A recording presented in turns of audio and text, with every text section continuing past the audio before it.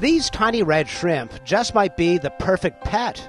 They can live in a fish tank, and as long as they get a little sunshine, you never need to feed them or change their water.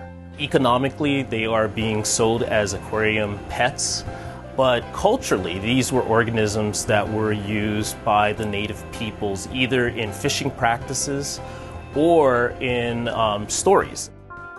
Those would be Hawaiian stories, where these reddish-colored crustaceans are the stuff of legend.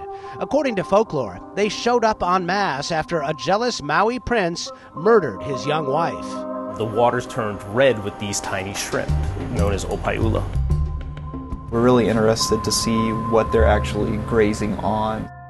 With support from the National Science Foundation, molecular biologist Scott Santos and his team at Auburn University are studying these hardy little shrimp, wanting to know more about how they thrive in the harsh, brackish pools they call home.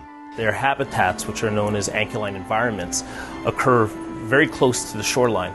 This ecosystem that shares a connection to the ocean as well as the groundwater system.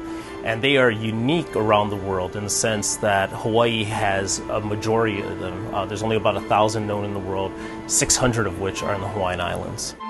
Santos says these inland lava depressions are quickly disappearing, along with the unique inhabitants that live there.